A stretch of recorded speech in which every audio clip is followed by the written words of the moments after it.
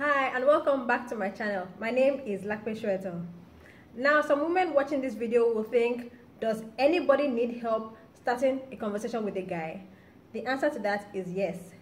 I think the thing is that sometimes we forget that because something is easy for us, we assume that it's easy for everybody, and that's not the case. There are some women who do need help with starting conversations with guys, and that is what this video is about. This video is to help women who want to know how to start conversations with guys learn how to do so.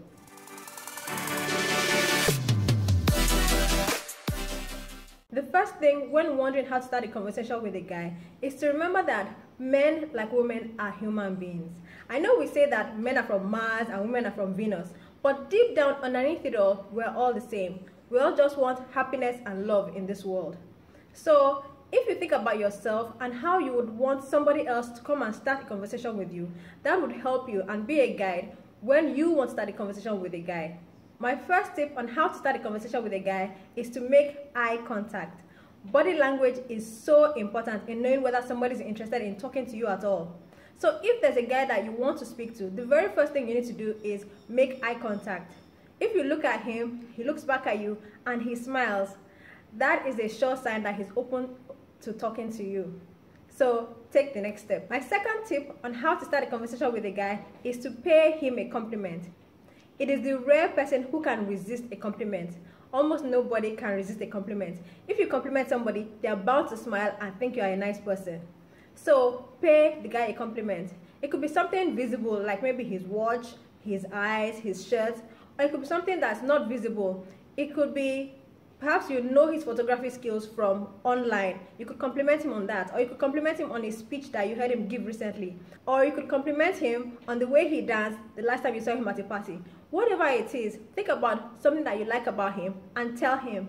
Pay him a compliment. Nobody can resist that. My third tip on how to start a conversation and keep it going is to ask questions. When it comes to asking questions, they should be open-ended questions. Open-ended questions are questions that require the person to speak for a longer period of time. The questions can rarely be answered with just one word like fine or okay. So examples of questions that are open-ended are, what do you enjoy most about your job? Or what is your favorite memory from childhood? Those are open-ended questions that require the person to think and to talk. Ask him questions about himself. Pay attention to his answers and he'll think that you are the most interesting person he has ever spoken to. It's just how human beings are. I hope you enjoyed the tips in my video on how to start a conversation with a guy. If you want more tips from me on love and relationships, follow me on Instagram. You can get my free ebooks by going to www.bit.ly.com/Lakpe'sLoveTips. If you enjoyed this video, please give it a thumbs up below, share it with your friends, and also subscribe to my YouTube channel.